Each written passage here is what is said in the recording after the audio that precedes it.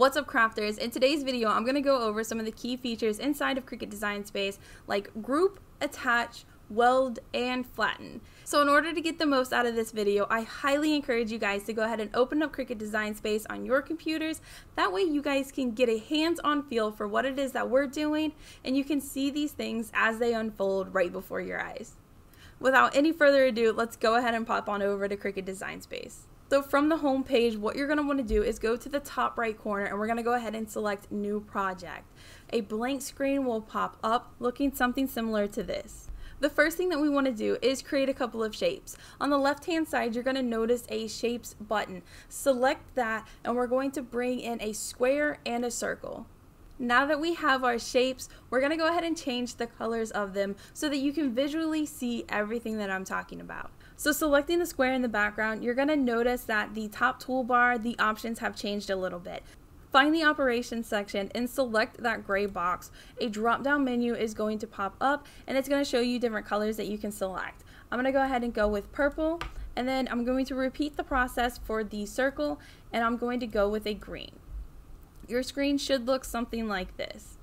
Now, since we're going to be going over a few different features, you can go ahead and copy and paste this setup 3 more times for our attach, group, weld, and flatten. By now, your screen should look something like this. I went ahead and added some text just so that you can see and keep track of exactly what it is that we're doing at all times during the video. So the first feature that we're going to play with is the grouping feature. Now, you guys can do this of one of 3 ways. You can either select the entire thing, right-click, and group. You can select everything, and you'll notice in the top right-hand corner, the toolbar underneath layers and color sync, there's a group option.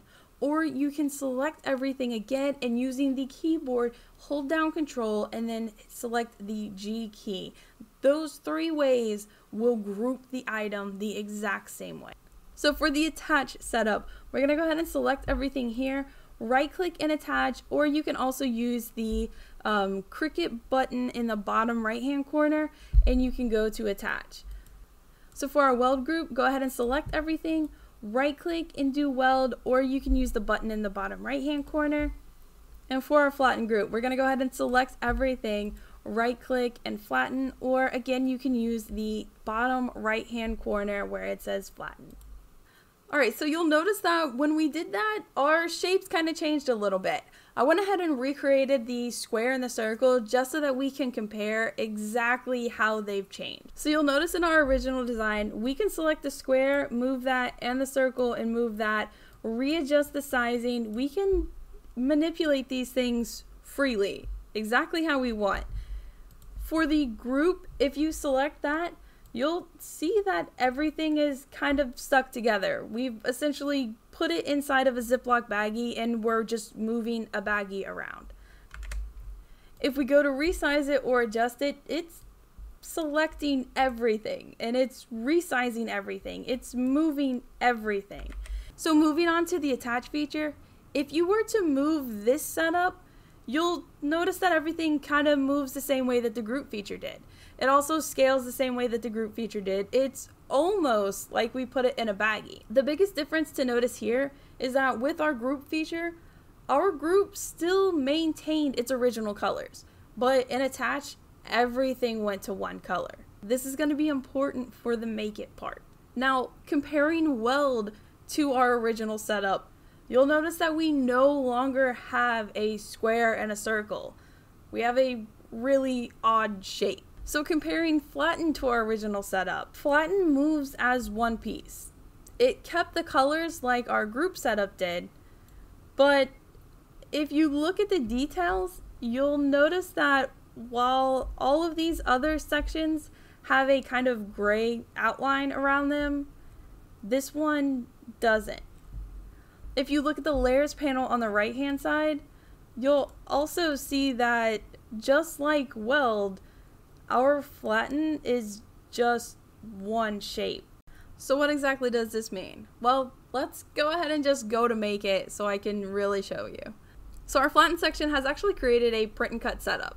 This is going to print out, and then it's going to cut around the entire outline of this design. Let's move on to the next mat. So moving on to the next mat, you'll see our original and our group text. This just means that our group setup is being treated normally. Cricut is categorizing the colors and moving those shapes to the different mats. So moving on to our third mat, you're going to see two circles. One of these circles is from our original design, and the second circle is actually from the group design.